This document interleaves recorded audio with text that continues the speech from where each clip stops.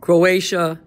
I think it's just, since I screwed up a couple, we're just going to make up a number and say we're like on day 58. How's it going, bud? So a couple things I learned that we've learned as world travelers, and talking with Mr. Archie and then this latest thing, and then talking with some other people. So, one, you'll be in the air a lot less, or not a lot less, at least a couple hours less in the air flying if, one, you leave out of Logan and land in Germany like you did before.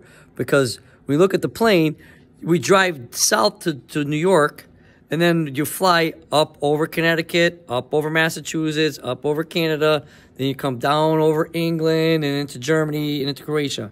So unfortunately, I went past Croatia and into Istanbul, which is stupid. But anyways, so he says you go to Logan and then drop off in Germany like you did. That's one thing. That's true. So you do that next time you go. And the next time, what we just learned in this thing is that you just do one, and even the guys who travel around here, say you do one-way tickets. It's cheaper, right? You do one way, then you don't have to, and if you change your date, you don't have to worry about paying extra money to change your flight date. So you get a one-way there, and then when you're ready to come home, you book a one-way back. But the trick is, according to Archie and some other people who go that way, is to go out of Logan so you're not in the air as long as you would be going out of New York. So who knew? We's world travelers, so now we know. All right, so hoping you're doing good, kid. I love you. I miss you. We're going to see you pretty soon. I got the puzzle out of your bedroom. It's on the kitchen table now. Now mom's got to get her junk out of your room.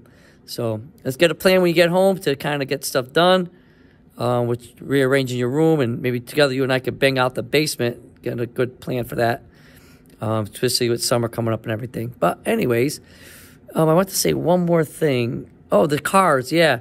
So that would work out. That'd be great if we could find a manual. You take the manual, give Sarai your Hyundai, and walla walla whoop, boom, there it is. All right, anyways, we'll see what happens with that. All right, love you, kid. Ah, the tiger, heart of the lion.